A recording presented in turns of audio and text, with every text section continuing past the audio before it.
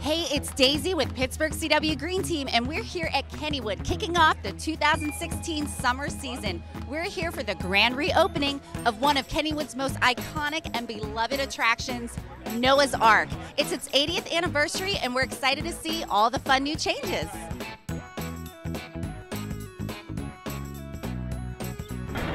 The world has become nothing but full of jags. So I shall therefore flood it all out.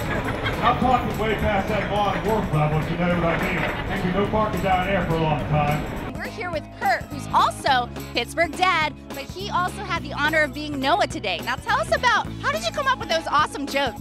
Doing anything in the Pittsburgh Dad realm, it's second nature now, so they kind of just flow out of me. But then you get to add in some of your favorite Kennywood memories to those jokes, and it's even easier. So we're honored to be a part of the grand reopening of the Whale's Mouth, and it's pretty exciting. You guys had to come down. Now I know you went through it. What did you think about it? I mean, the Whale's Mouth is definitely the best part. The squishy tongue. It's that, and then the end whenever you spin, and the whole thing is like spinning around. But it's great.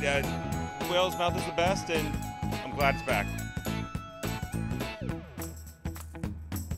I'm here with Nick Paradise, the coolest name ever, by the way, but he is the director of PR here at Kennywood. Now tell us about the grand reopening here at Noah's Ark. Well, we wanted to come up with something. We've done a lot. Noah's Ark has been here for 80 years, so we've kind of done all the silly gimmicks you can think of. But with Pittsburgh celebrating its bicentennial this year, I thought, what if we did Noah's Ark Pittsburgh style? 2 Pirates, 2 Steelers, 2 Permane sandwiches, 2 Smiley cookies, 2 doctors, 2 nurses, you name it. Anything that's Pittsburgh, we wanted to get aboard the Ark. Now tell us a little bit about some of the changes that they made here.